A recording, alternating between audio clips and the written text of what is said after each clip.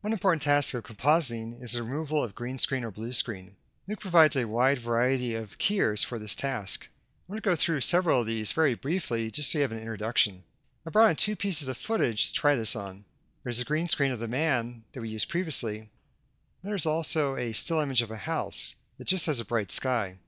Now, even though there's no green or blue in this particular photo, you can still use keyer tools to attack the sky and remove it. You can reach the keyer tools through the keyer menu. We're going to start with the simplest one, which in fact is called keyer. Now, even though it doesn't have a lot of options, it's great for certain circumstances like this. I'm going to drop down the A pipe between the merge and the read node. The keyer has several operations, one of which is luminance key, which is the default. It can also target certain colors like green or certain properties like saturation.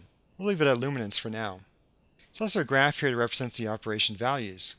For example, this graph represents luminance as it runs from 0 towards 1 or the maximum. There's also 4 yellow bars here, A, B, C, and D. You can click, drag those interactively. Now B and C are overlapping at the start, but you can separate them. As soon as I move these, the alpha matte will start to be formed. Let's go take a look at that. I'm going to go to the viewer and press the A key. There's the alpha channel. What this signifies is that any pixel with luminance value between B and C becomes opaque. Any pixel value that has a luminance between C and D, or B and A, has a tapering value somewhere between opaque and transparent. So in this situation, what I can do is move B and A towards the far left, and then adjust C and D to make the sky mostly transparent.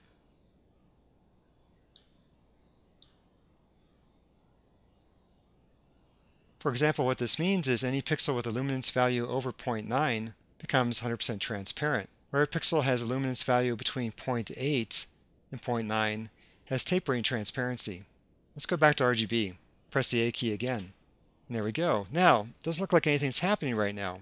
What you have to do with the keyer is pre-multiply the alpha. So I can select the keyer node, right mouse button click, and choose merge pre-mult.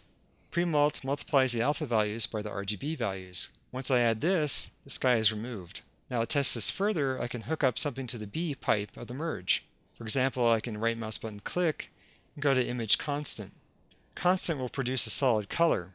I'll hook that up to the B pipe, then go to the color wheel for that node and pick a color like, say, light blue. The sky is gone and now the constant appears in the sky area.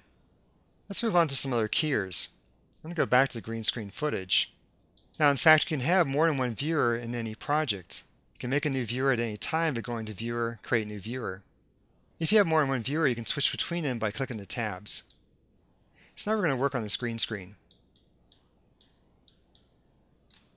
The first keyer we'll try here is Keylight. So keyer, Keylight. The Foundry writes Keylight, and in fact it's available in other compositing packages like After Effects. The functionality is the same. It looks a little intimidating at the start because of all the inputs, but all you have to do is plug the source into the green screen, and in this case the A pipe into the output. Now there are many options you can adjust. I'm going to go over just the basic ones you need to remove the green screen. First thing to do is to select the screen color. You can click the swatch here, get the eyedropper, and go back to the viewer. There are several ways to sample pixels with the eyedropper. You can Control or Command click, or Control and Command drag your mouse. I'll try the drag. So click drag, let go. The screen color is sampled. You'll see it right here in the swatch, and also beside the screen color property. Let's take a look at the alpha. Now Keylight offers this view menu, which you can change from final result to combined matte. This is what the alpha channel looks like. So right now there's some gray in the transparent area. What you can do is raise the clip black to erode that. And what clip black does is it looks at any pixel with a value that's less than the slider, and it makes it 100% transparent. There's also some gray in the white area. You can lower clip white to make that more opaque. And there the matte looks pretty good. Once the matte looks good, you can return the view to final result. Now to test that, I'll disconnect the constant over here and plug it into the B pipe here. There we go, it looks pretty successful. Let's try another keyer. I'm going to disconnect Keylight, disconnect the constant, move that aside, and now we'll try Primatte. Primatte has been updated for version 7, so it's even more powerful. In this case, I need to hook the FG or foreground to the green screen, and then the output to the A pipe. Primatte has a very powerful button called Auto Compute. If you click that, it will attempt to identify a screen color and remove it. And in fact, it does a really good job right off the bat. Let's see what the alpha looks like. I'll press the A key again. There it is.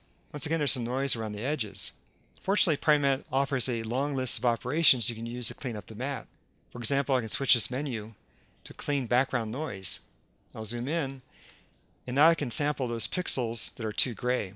Another way to sample is to Control or Command Shift and draw a marquee box around the problem area. That samples a whole bunch of pixels at once.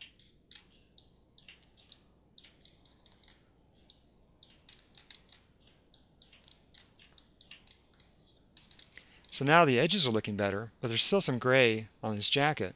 I can then switch the menu to Clean Foreground Noise and sample those pixels. And now that becomes more opaque. Let's take a look at the RGB again. I'll press the A key. There it is. It looks pretty clean, however there's a lot of green spill from the green screen in his clothing. In that case, I can go back to Operation and switch that to Spill Sponge, sample those pixels to start to pull the green back out. There it goes. Now it's not perfect yet, but you can see how quickly you can remove the green. Let's go ahead and plug in the constant though to see what that looks like. Alright, let's move on to one more keyer. I'll disconnect this one, move it aside. Now we're going to try the IBK Gizmo and IBK Color. And those are two nodes that are designed to work together to tackle green screen or blue screen. So IBK Color and IBK Gizmo. Now the connections here are a little bit more complicated, but basically the one input for the color goes into the green screen, as does the FG or foreground for the gizmo.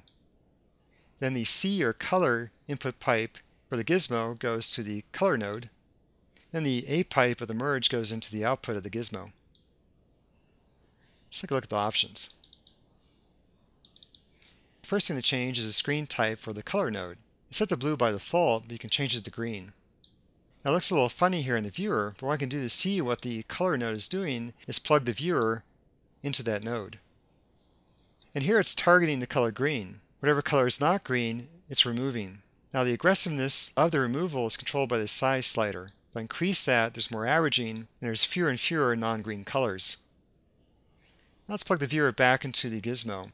That color information is passed from the color node to the gizmo node, and the gizmo node turns it into a matte. Now the first thing you have to do with the gizmo is make sure the screen type is set to the same color, in this case green. Let's plug the constant into the B pipe and put the viewer back into the merge node. There we go. Successful green screen removal. Now I know all these keyers have numerous options which we didn't talk about. This was just to give you a brief introduction and to show you there's a wide range of keyers to tackle pretty much any type of footage.